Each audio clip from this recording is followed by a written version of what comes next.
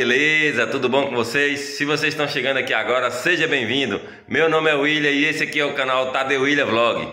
Bem, pessoal, no vídeo de hoje vamos falar aqui da XTZ 150 Crosser, a moto que está comigo aí aproximadamente aí 3 anos, né? Estamos aqui gravando no mês de outubro de 2024 e eu recebi essa moto aqui no mês de novembro de 2021, né? Então, aproximadamente 3 anos que essa moto está com a gente. E a gente vai falar um pouco dessa moto aqui, né? É uma moto muito boa, já adianto dizendo, é uma moto excelente aqui para o dia a dia, uma moto para você ter como primeira moto para aquele que está recém-habilitado e está precisando de uma moto para poder trabalhar, uma moto para poder se deslocar na cidade. Já adianto dizendo aqui que essa é uma moto excelente. Bom, pessoal, essa é uma moto, como eu disse, 150 cilindrada, é uma moto de entrada no mundo das motos trail, né? Que é as motos que você pode andar na estrada de terra, que você pode andar no asfalto, que você pode andar dentro da cidade, que você pode até fazer uma trilhazinha de leve com a garupa, né? O seu filho, sua esposa, seu namorado, enfim. É uma moto super econômica. O consumo dessa moto aqui, eu já fiz viagem com ela, girou em torno de 37 km por litro. Dentro da cidade chega a fazer até 40 km com litro. Isso que você tá ouvindo mesmo. Dentro da cidade ela é mais econômica porque você anda em velocidades menores, então você não anda forçando, né? Você anda numa faixa de giro entre 2 e 4 mil giros. Como ela é mais fraca, na estrada você anda acelerando um pouco mais, então eleva um pouco o consumo de combustível. Mas é uma moto super econômica, é uma moto barata. Essa moto aqui é uma moto modelo 2022, né?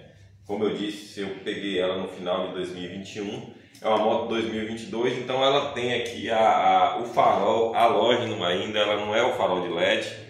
O painel dela ainda é o painel mais antigo, porém é um painel completinho, que ele vem aqui com medidor de marcha, coisa que a Lander não tem. A Lander nova que saiu agora também não tem.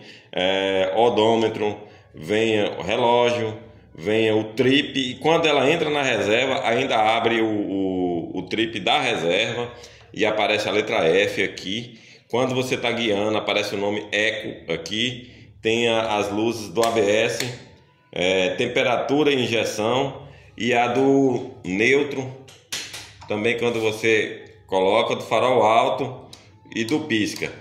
É uma moto super completa, é uma moto excelente para você que está procurando uma moto de entrada, como eu disse, que você quer recém-habilitado e está entrando agora e precisa de uma moto para o seu dia a dia. É uma moto excelente. Eu quero uma moto para poder viajar, mas eu só viajo de vez em quando. Essa moto ela já vem equipada com suspensão macia para poder viajar, e eu coloquei esses equipamentos aqui que eu uso, alforjes e baú. O baú eu ainda não tenho, não cheguei a usar, mas eu uso o alforje nela. Já viajei com moto, tem vídeo no canal aí mostrando. É uma excelente moto para poder você tá usando aí no dia a dia.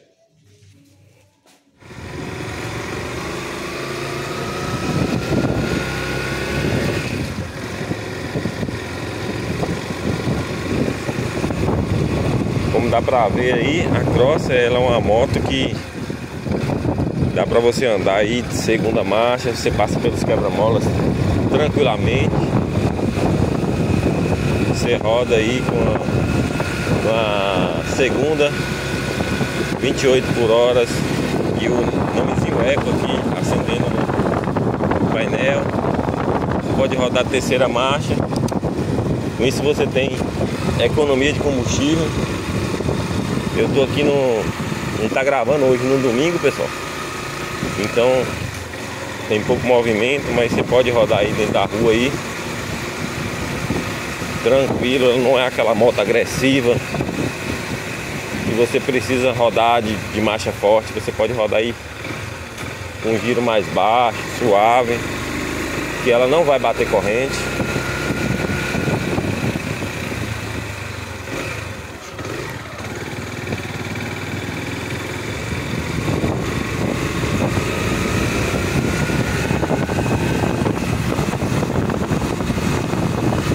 moto excelente aqui para você andar aí.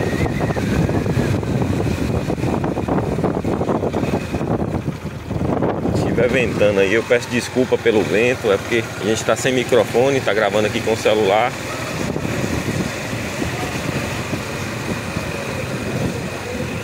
Eu vou andar um pouco mais devagar aqui pra gente conseguir mostrar um pouco do desempenho da moto rodando dentro da cidade.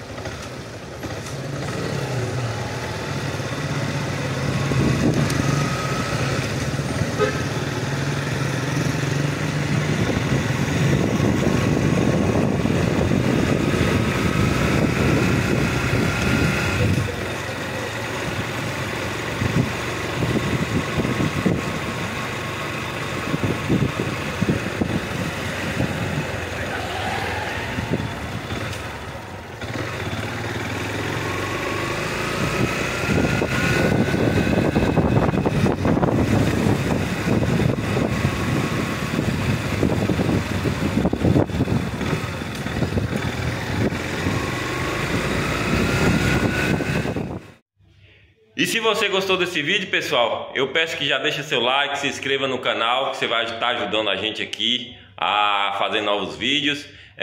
Clica no sininho também para poder ser ativado, para poder ser avisado quando tiver novos vídeos aí.